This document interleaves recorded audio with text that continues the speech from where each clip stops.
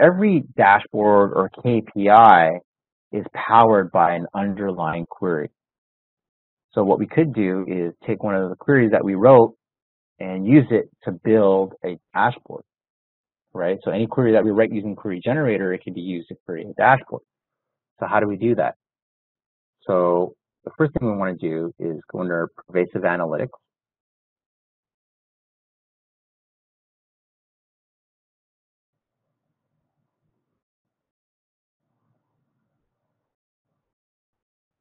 And we want to build a new dashboard just based on that query. Now what I'll do is I'm going to find that query here in this folder. Remember that sales query, that sales folder we have? So we have one called Sales Query 1, but you can see I've got a lot of other queries in here as well that I've written, all using the Query Generator. So for example, I've got one here called Top 2 Salespeople based on total AR, right? So I can click on there, and you can see in the preview window up here, it's actually going to show you a preview of that query that I wrote in the Query Generator, and you get a snapshot of what the query results are. So I have a salesperson name, their total sales amount.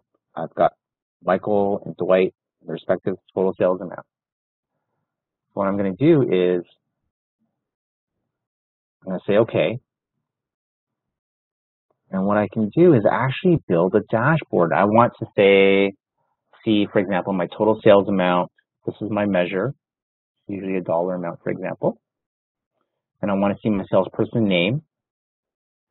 And now on the right here, you're going to see a preview of a bar chart of what that would actually look like. It doesn't have to be a bar chart. It could be a line chart, a pie chart, for example, right?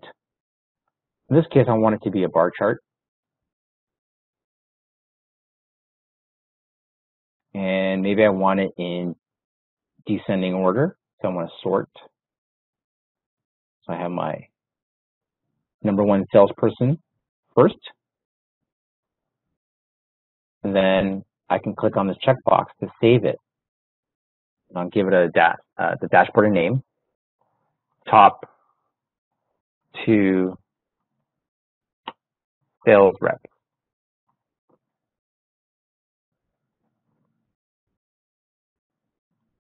So now I want to add that dashboard, that bar chart that I just created to my screen here.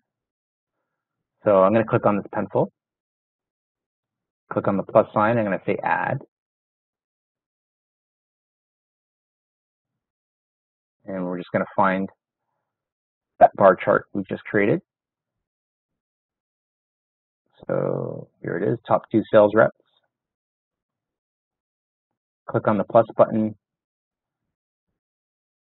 Click on the back arrow here.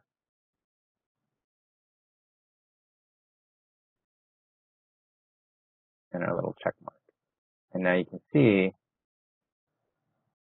I've got that little bar chart over here. Okay. I can make that bigger, for example, so it looks a little bit nicer.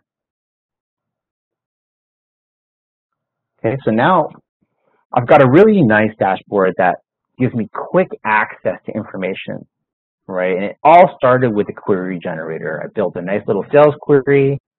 I took bits and pieces of that sales query and I dragged them into a respective dashboard.